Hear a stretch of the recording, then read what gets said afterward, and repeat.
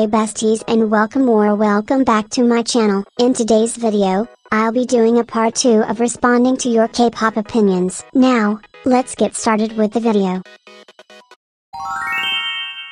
I definitely agree with this. Now, I don't think that the itzy hate train is okay at all, and I feel like a lot of people are going too far with talking about their music and how it's all terrible. But you can obviously see that there's a striking decline with their music quality. I've unfortunately come to terms with the fact that we are most likely never gonna get another Dalla moment, and I do want them to try new things that fit them. But I feel like after Not Shy, JYP just didn't know what to do with them and started releasing whatever. Honestly, title track wise, the only songs I've loved from them since that change has been Loco and sometimes Not Shy, but it just depends. In my opinion, it just seems like their company stopped trying with them, which I find very lazy. It's like they only rely on a catchy chorus or dance move and don't try all the way with the entire song or concept. For example, I actually have nothing against Cheshire, but some parts did some a bit hollow or empty, as if there was supposed missing that was supposed to be there. I still love them down and I think the hate is so unjustified,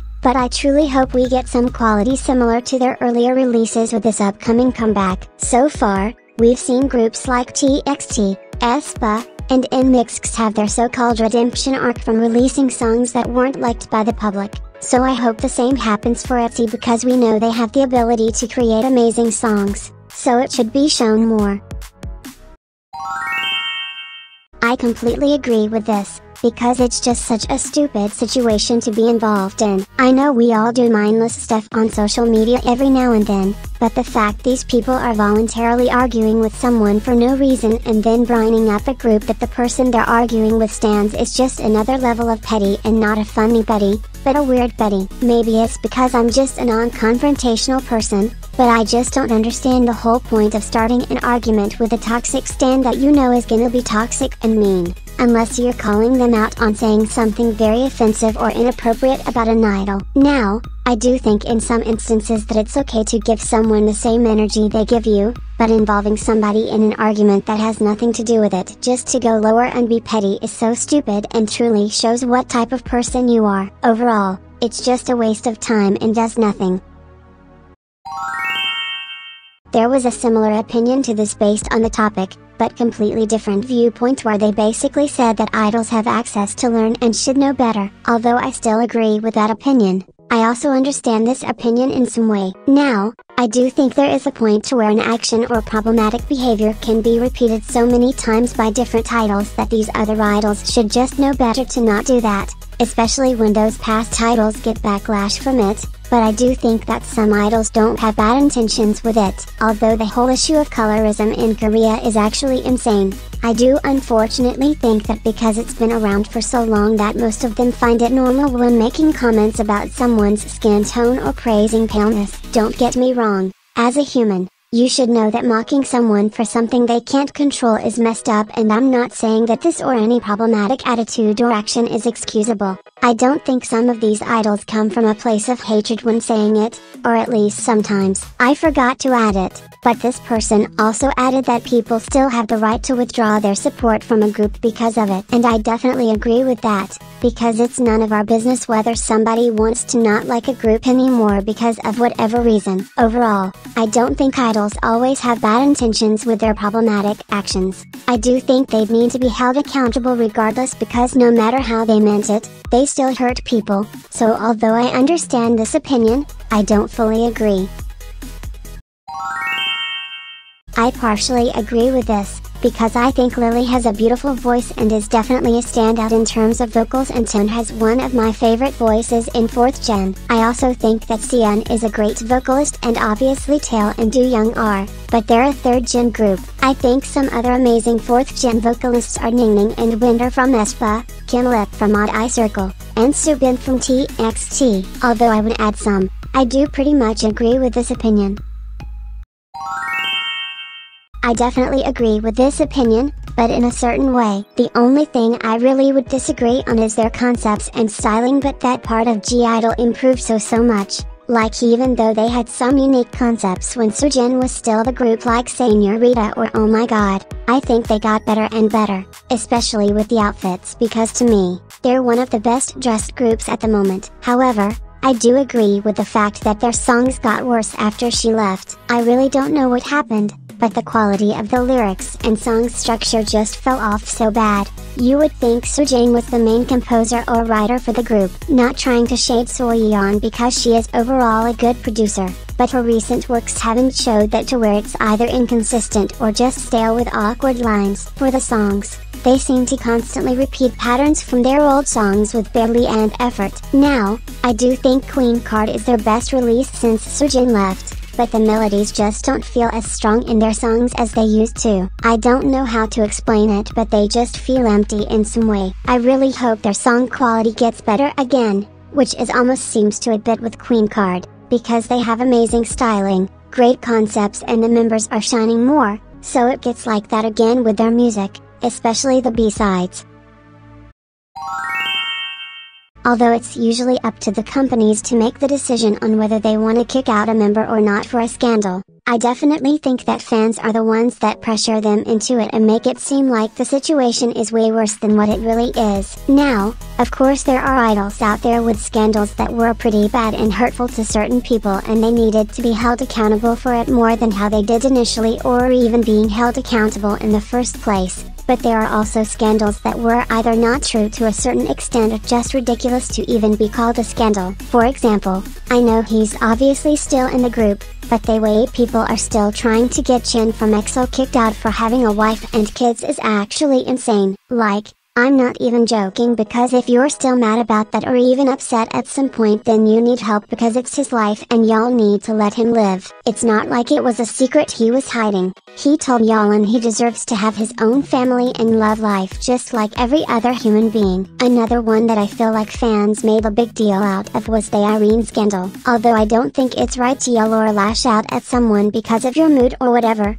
I feel like people made it out to be as if she was touring the stylist and cussing her out. I don't care who you are, almost everyone has gotten an attitude once in their life, and even though I think she could have handled her emotions differently, we don't know what she's going through and it wasn't even that severe to me. Anyways, I do also think the Soojin one was sad just because I don't think the company listened to her and took time to find out what happened, especially hearing that it wasn't even true. I understand groups have a major influence of companies' decisions for groups, but they also need to listen to the idols as well, and fans need to stop getting pissed about little issues instead of ignoring the bigger ones. To be honest, I don't know that much about P1 Harmony besides a couple of their songs and some funny moments of them, but I always thought that Jihyo is attractive to me. I don't know if it's because he reminded me of Minji at first, and Minji is one of the most attractive male idols to me, but he's just so good looking. I know this opinion is really short, but I definitely agree. I somewhat agree with this opinion, because I have seen many instances where a group's best song barely gets any appreciation or attention, but one of their more bland or just not as good songs are the most popular. For example, Sunmi has so many great songs, but out of all of them Gashina is still her biggest hit. It's not bad and makes sense for it to be so popular considering the year it came out, but her other songs like Noir and Full Moon or even Siren just don't even get noticed that much. Like Noir clears Gashina so easily, and maybe it's because it was promoted only once, but it's still her best so far. Even though some of Loona's best songs like Hi Hi, Butterfly, and So What are extremely popular, I feel like people don't even talk about Favorite. I don't even care if it was a pre-release because they ate down so hard for that to be their first release. Like The Eatery was crazy. Although some groups' most popular songs can be their best, there's also so many amazing songs from groups or soloists that just get overshadowed by their popular ones. I mean, in a way I do agree because yeah, they can change their appearance to fit within the beauty standards, but I think they're chosen way before preparing for their debut. I never really thought that the visual position was that important to begin with, but I feel like they choose idols that naturally fit the standards, whether it's their face or body type, or even looking for a specific look for their group and maybe plastic surgery isn't gonna fit for them. I understand this person's point since plastic surgery is so easily accessible, but I kind of disagree.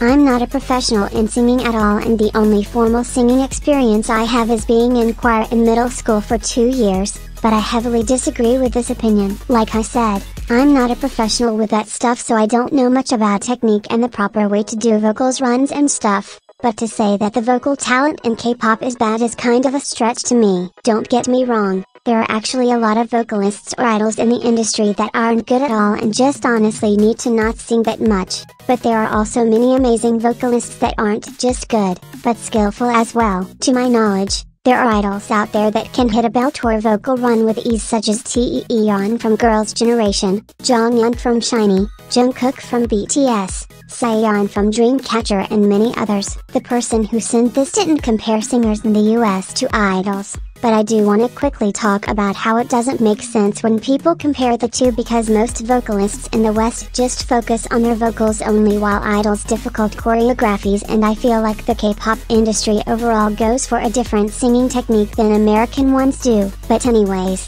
I understand that there are some average or not good K-pop vocalists out there, but there are also many amazing ones out there too, and I honestly feel that many of these companies are holding some of these idols back from their true talent, which could also be why we don't see as many. But yeah, I definitely disagree with this. Similar to the other opinion about plastic surgery, I pretty much feel the same way from my other response. I understand what they're trying to say, because idols can sometimes strain as long as 10 years and plastic surgery is very accessible. But I think that the talent part depends, because sometimes members aren't able to show their true abilities either because of the concept or other reasons. I also think that since companies have a set date for when they want the group to debut, so that could be another reason. With the plastic surgery one, I feel like from a business perspective they know that the fans most likely want some individuality and not for everybody to look the same. I get that some idols still not being skilled in certain areas considering they most likely trained for a long time, but I halfway disagree with this opinion. Unfortunately, I agree with this. I like Talk That Talk and Basics from their previous comeback and with Set Me Free. I only really like Wallflower and Moonlight Sunrise, but that's about it. It's so weird though, because they were peaking with their B-sides from 2019 all the way to late 2021. Like there were barely any misses if we discount some of the songs from the More and More album. So I don't know, they went from building up their discography even more to having bland and forgettable songs for the most part. It's kinda sad to me, because besides Red Velvet, Twice is my ultimate girl group and still are, of course, but this recent year hasn't been that great music-wise, and it does feel like JYP isn't putting much effort into the as they used to. I do hope that those two comebacks was just a phase and that they have a much better overall comeback with nice concept, B-sides and more. Yeah, I really agree with this. I talked about it before when reviewing it, but it's honestly more disappointing than anything else, because I was really looking forward to her solo debut and was hoping that it would be something different and that I would like it, but it just feels like Cortetti didn't even try with her. The only thing I actually love about this is the styling and concept with the flowers, because it's just so pretty and fits her, but the song just wasn't hitting like I expected it to. It's not bad at all, but just boring and overall lackluster. I definitely agree with this opinion, because the fact that Sum only has one album that doesn't even have that many songs and she's been a soloist for 5 years now is kind of insane. I do feel like she's really talented and has a lot of personality that attracts people, so it's honestly very stupid that the Black label isn't utilizing that as much as they should, and the fact that there's not even really that many active artists under that sub-label makes even less sense. I heard that she's supposed to have a comeback soon this year, but we're already halfway into the year, so it's most likely that it'll be her only comeback this year. I truly feel like she would be thriving under a different company and have more quality albums too. So yeah, I really agree with this. And that's the end of the video. I hope you all enjoyed. Please like and subscribe if you'd want, and have a good day. Bye besties.